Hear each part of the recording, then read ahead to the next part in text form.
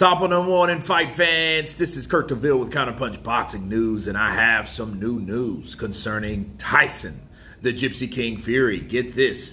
Tyson Fury forces Frank Warren to get him a fight. And this is what he had to say. He said, "Whenever you're ready, Frank, I'll be ready. Let's do it at a football stadium. Not a problem. Get me an opponent, and I'm knocking them the F out, Frank."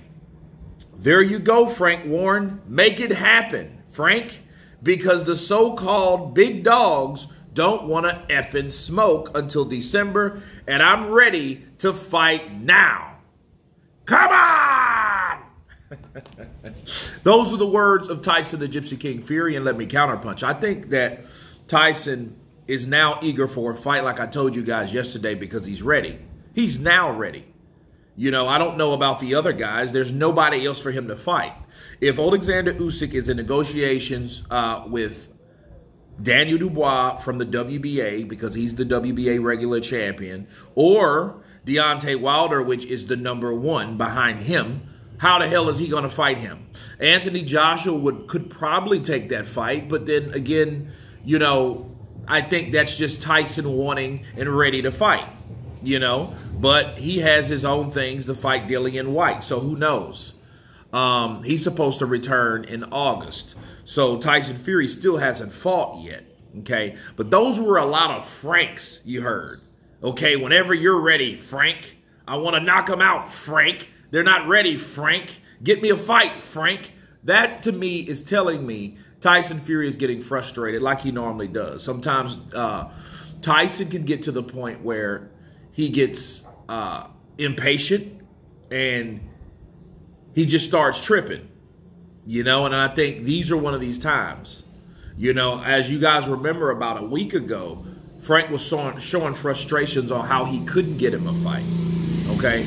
And I think what is a safe bet to bet on with Tyson Fury is he could easily pick somebody that we never heard of, or one of the usual suspects. You know, I get Kabayel or Mahmoud Char, one of those guys. So I think if Frank wanted to just pull a rabbit out of a hat, he would pick one of those guys for Tyson Fury, because if anything, those guys will fight Tyson Fury on the drop of a dime, you know, and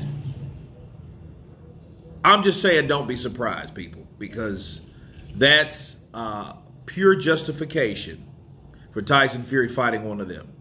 But with him telling Frank Warren, "Hey, come on, Frank, get me a fight," you know, he said he's had that same attitude with Bob as well over here. But remember, Bob can get him a fight too. Throw Jared Anderson in there if you want to make it spicy. Which I doubt that'll happen, you know, because, you know, Jared's supposed to piece them up in sparring. So, if anything, I feel that Tyson could fight somebody that's not a risk, okay? And this shows us a little bit of how that relationship is. You know, when these guys talk, it's like Tyson needs a fight, and he does need a fight. But, of course, what should slap him in the face is all the back and forth and the bickering that you wanted. That's why Usyk left you. So this is a result of you not taking what you supposed to took when you supposed to took it, when it was ready, laid out to you. Okay, in two separate places at two separate times. Okay, Saudi Arabia and the UK. So, you know, if we get a usual suspect from Tyson Fury, this is the result of that.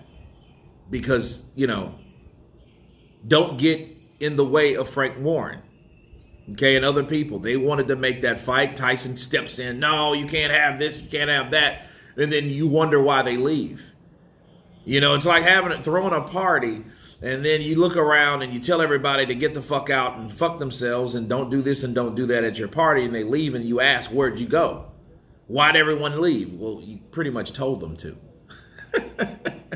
But anyway, you guys tell me what you think of Tyson Fury challenging, forcing Frank Warren to get him a fight, of course, please subscribe. And you guys been Counterpunch.